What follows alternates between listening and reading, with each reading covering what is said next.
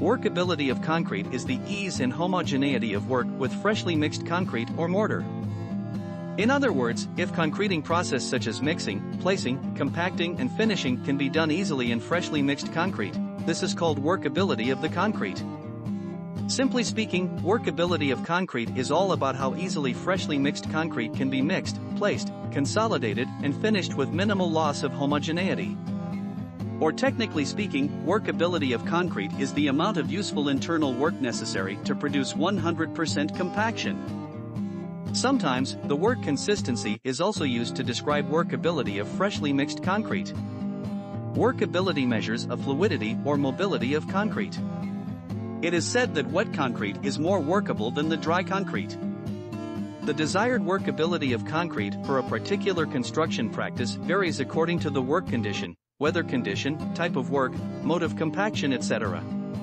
There are primarily three major factors affecting the workability of concrete: water-cement ratio, shape and size of aggregate and admixtures. Workability is described as very low, low, medium, high and very high.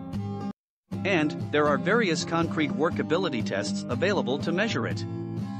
According to the M. Goyle, the author of Construction Handbook, there is no acceptable test that can measure the workability directly as per the definition.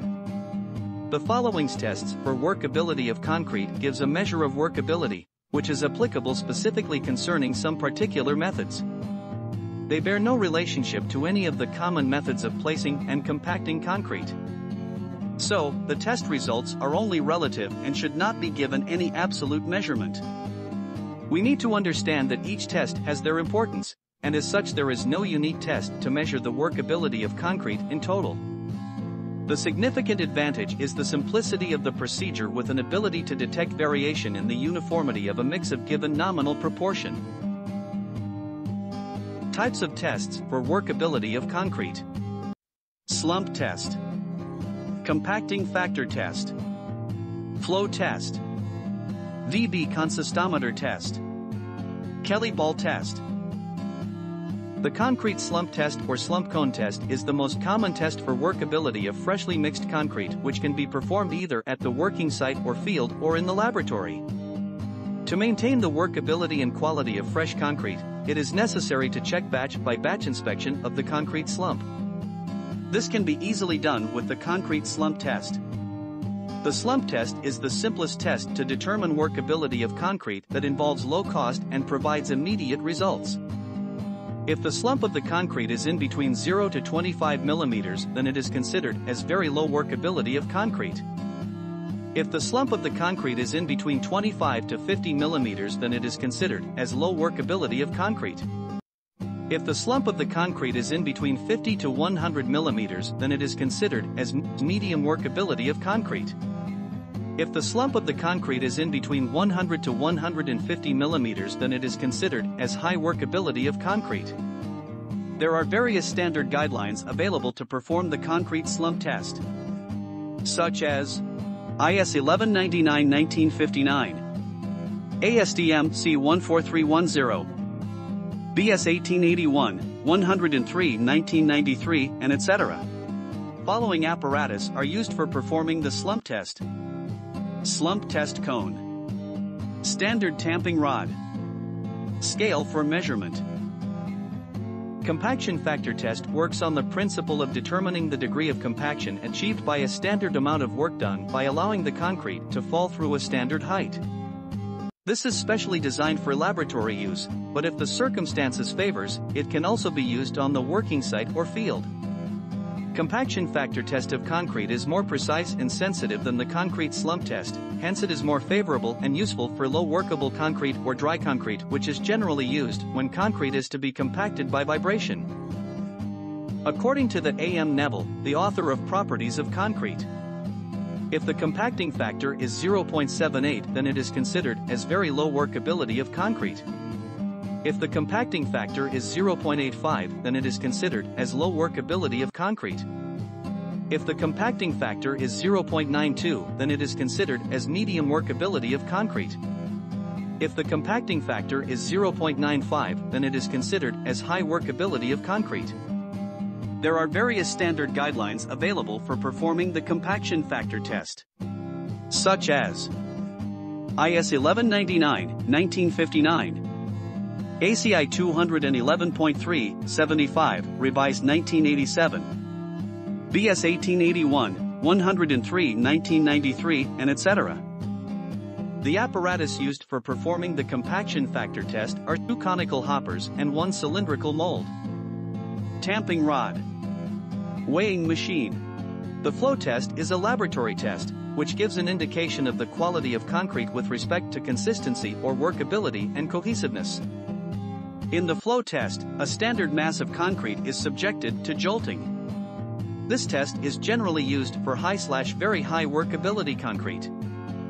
Similar laboratory test named flow table test was developed in Germany in 1933, and it has been described in BS 1881:105, 1984. This method is used for the high and very high workable concrete which would exhibit the collapse slump. According to M.S. Shetty, the author of Concrete Technology Theory and Practice, the value of flow test may range anything from 0 to 150%. There are various standard guidelines available to perform the flow table test. IS 1199, 1959. ASTM C124-39, reproved 1966, and etc. The apparatus are used for performing the flow table test are flow table, mold, scale. vebe consistometer test is a good laboratory test on fresh concrete to measure the workability in an indirect way by using a vebe consistometer. Vebe test is usually performed on dry concrete and it is not suitable for very wet concrete. Vebe consistometer test determines the mobility and to some extent compatibility of concrete. In the vebe consistometer test, vibrator is used instead of jolting. Vebe test determines the time required for the transformation of concrete by the vibration. According to IS 1199:1959, methods of sampling and analysis of concrete. If vebe time is up to 20 to 15 to 10 seconds, then concrete is considered as in a very dry consistency. If vebe time is up to 10 to 7 to 5 seconds, then concrete is considered as in a dry consistency. If vebe time is up to 5 to 4 to 3 seconds, then concrete is considered as in a plastic consistency. If vebe time is up to 3 to 2 to 1 seconds, then concrete is considered as in a semi-fluid consistency. There are various standard guidelines available to perform the vebe test. Mentioned below are standard guidelines for vebe consistometer test. IS 1199, 1959. ACI 211.3:75, revised 1987. BSN 12350:3, 2009. Vebe consistometer is used to perform the vebe test of concrete, which consists of the following components: vibrating table, a metal pot, a steel metal cone or slump cone, a standard iron rod. This test is developed by J.W. Kelly, hence it's known as a Kelly ball test. Kelly ball test is a simple and inexpensive field test which measures workability of fresh concrete with the similar to the concrete slump test, but it is more accurate and faster than a slump test. This test uses a device that consists of metal hemisphere, ball, thereby indicating the consistency of fresh concrete by its level of penetration when the metal hemisphere drops. Thus, in this test, depth is determined through metal hemisphere, which sinks under its own weight into fresh concrete. ASTM C360-92 is a standard guideline available to perform the Kelly ball test. Kelly ball test apparatus is used to perform the Kelly ball test, which consists of the following components: metal hemisphere, ball, graduated scale, handle, frame. Why workability test fails? And what if the test fails?